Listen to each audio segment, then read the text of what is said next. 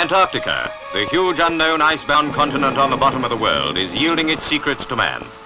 Dr. Vivian Fuchs' Convoy, battling nearly 1,000 miles across forbidding plains and huge mountains, has reached the South Pole, a place where few creatures would choose to live, and which is marked by an American base brought here by aircraft.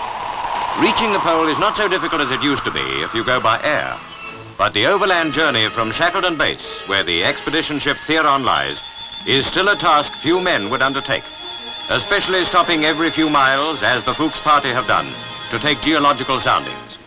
For all this preparation was for a scientific purpose.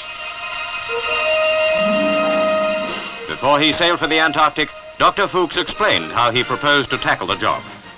Well, of course, our Theron trip this year has really cleared up quite a lot, and we know what we're up against. We've got the crevassed area, and then there's the mountains 75 miles in, and once we're over those, I think that we can say we're clear away to the pole, taking us from there right up to this point.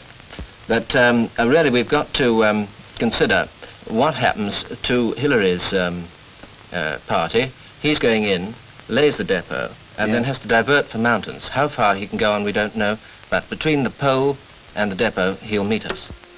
As we now know, Hillary did better than that. He too reached the pole overland, and later flew back there to welcome his colleague. Preparations were made for Dr. Fuchs' arrival, and after a rest, he started on the second half of his journey, following Sir Edmund's trail in reverse all the way to Scott Base, in a race against the approaching darkness of the polar winter, to complete a double Commonwealth triumph.